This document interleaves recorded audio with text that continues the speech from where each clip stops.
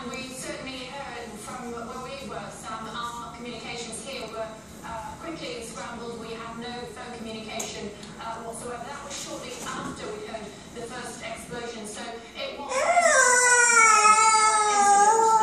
quite sure when this gunman was shot or indeed when. Don't put the whole thing in your mouth.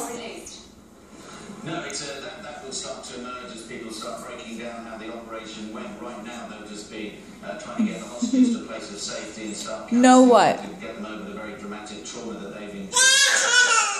What has been critical here. As we are watching now, Sky News, our sister network in Europe, particularly, I should say, we have just seen some details, given that we did not know about these twin hostage situations that have erupted in some good news today about hostages being let go in central Paris and at a second location in northern Paris. To reset the scene here, suspected terrorists who had hit a satirical newspaper in Paris on Wednesday were then at a location this morning, had a hostage. We believe it was the owner of a printing company.